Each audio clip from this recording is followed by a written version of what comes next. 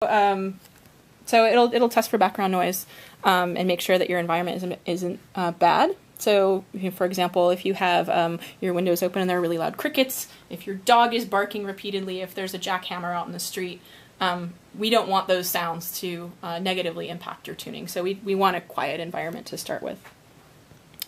Then I can show you, here's the tuning technique. You can get close. And really all it is just taking your iPad or iPod Touch or iPhone and moving it around the room so that we can play a test tone, and then it takes measurements at various locations around the room. So allowing you to walk around your environment so that you can get lots of different points, and we average them all out to make sure that the sound is good everywhere in the room that you listen. The reason that we did it this way is because when we originally did it, we thought, oh, well, we'll just have people sit in their, the location where they listen to music. What we realized later is, as we first started doing these early prototypes, that people don't really have a sense of that. When you're listening to music, you're moving around. You might be in the kitchen. You'll just be moving around the room. And so we really wanted to make it so that you could cover all of the areas. So that led us to a technique where you're walking around. So as you start, we'll show you a video so you can feel confident that you're doing it right as you walk around.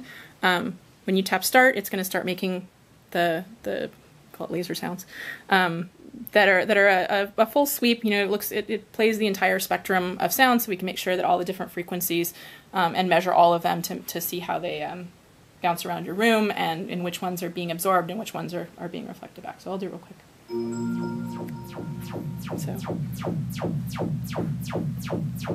So we go around and do this.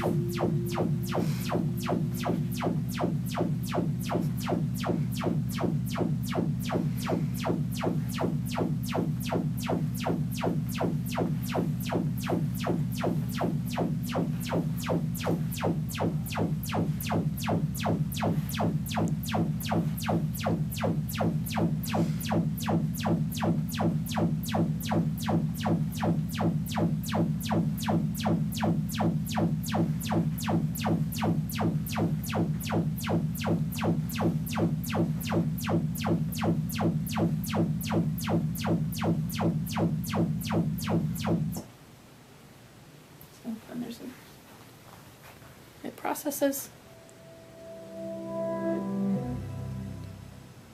and we have confirmation that it was successful.